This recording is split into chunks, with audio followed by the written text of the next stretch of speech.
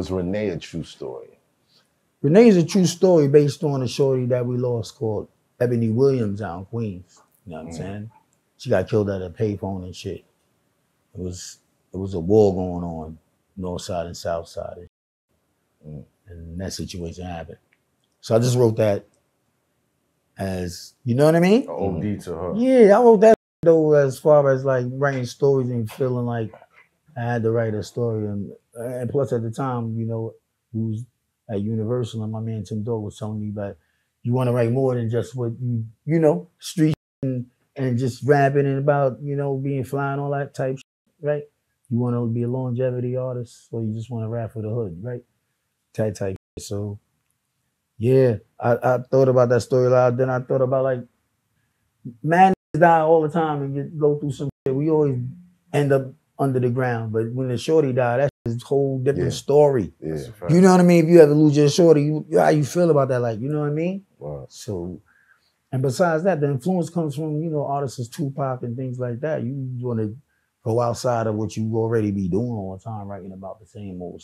So took a chance to write about some shit like that, right? And that's basically what I do, right? As an artist, you want to step out the box, see what it is. You can't just keep talking about the same old joint. You talk about. I like to be talking about it, like you say, current events, but the past shit I went through, the shit I'm going through now, whatever it is. We all going through it. Somebody understands the story you're gonna tell. I'm trying to put that to paper. You know what I mean? And music. So I love them days of that era because like. It's a story. It's a single. Now, you know, you're not gonna hear it. It's not gonna be put together like that.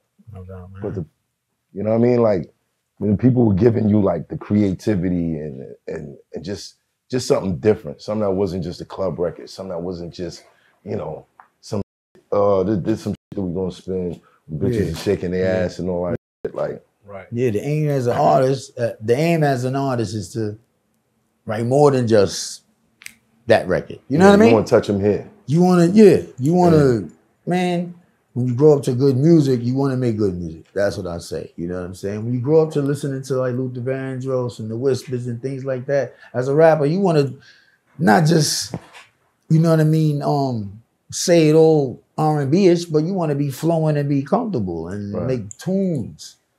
That's what, you know what I'm saying, Tim Dog taught me, like, you know what I'm saying? Yo, we was Quad Studios, man. One of the greatest nights ever. You know what I mean? Going in there and making music. And then from there, I just didn't know how to not stop. I got my man DJ Say's one of the original niggas from Hot Watts doing this thing over here. You know what I'm saying? Used to break records for niggas before the shit started. You know what I mean? Hot Wax. Yeah, Hot Wax. Right? There we go. Hot Wax. Who came up with the dance? The dance? Yeah, who came up with the dance? The whole team. The whole team? Oh. Hey. Nigga got, that's when you get weed and all of that. Oh, shit, we just all came up with that one. Had the whole world doing that. Oh, man. Shit, that was just living, man. You know what I mean? That was the fun days. Facts, the yellow bag days. Yellow limousine bags and all that. You already know. You know what I mean? So, nah, man, everything. We used to dance and all that, though. Break dance and all, you know what I mean? You had to. You was breaking? You was breaking back in the day? Windmills, head spins, bang bangs, all that.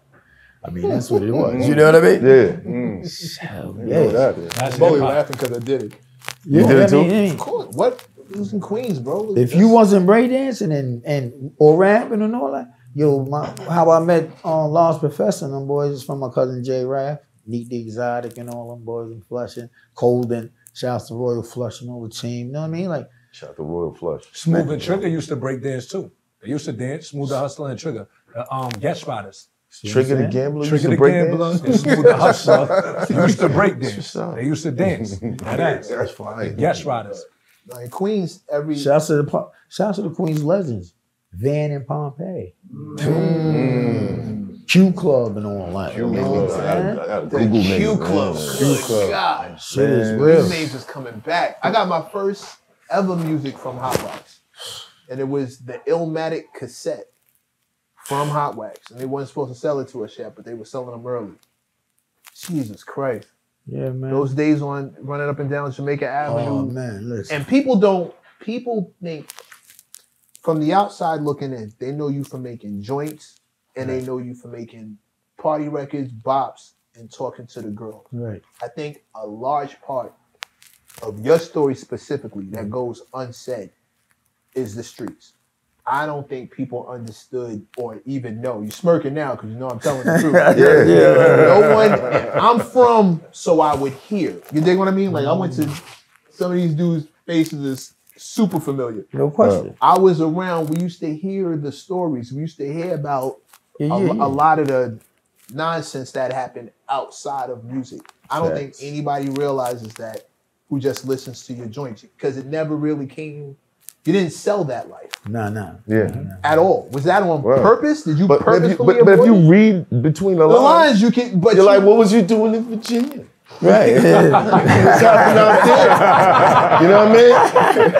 I used to do my thing down there. That's all you're. Yeah, why you like driving 14 hours, Chiefs? Word. I don't understand Why that. you like boogieing so much? It wasn't just music. See, but being a street dude, you're hearing the cues. You know what I mean? Everybody else is just hearing the pop. But it's like the guys from the 90s, it's like, yo, you don't know if you go there because they'll hit you with it. Yeah, you know, we think, you know what I mean? Yeah. You know what I mean? Yep. So it's like, I don't know, is that something you comfortable with talking about? What? The 90s? Yeah, just block stuff. What you was doing before hip hop. Yeah, I was doing a lot of things before hip hop. You know what I'm saying? See? See what I'm saying?